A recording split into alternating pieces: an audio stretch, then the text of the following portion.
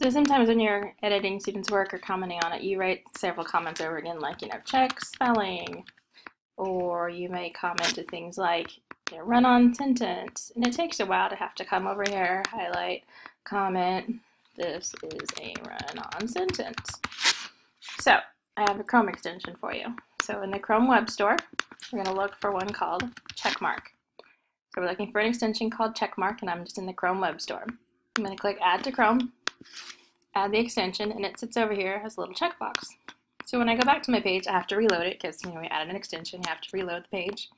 So now, when I highlight text, make sure it's turned on. When I highlight text, I get this little pop-up bar. And now if I say, hey, you probably should check the capitalization, it automatically puts a comment in. So again, pick another word or a phrase.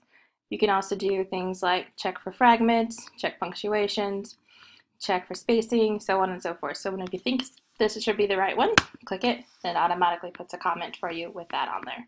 So again, that was the Chrome extension called Checkmark, and it's just a quick way to give feedback and comments on student documents.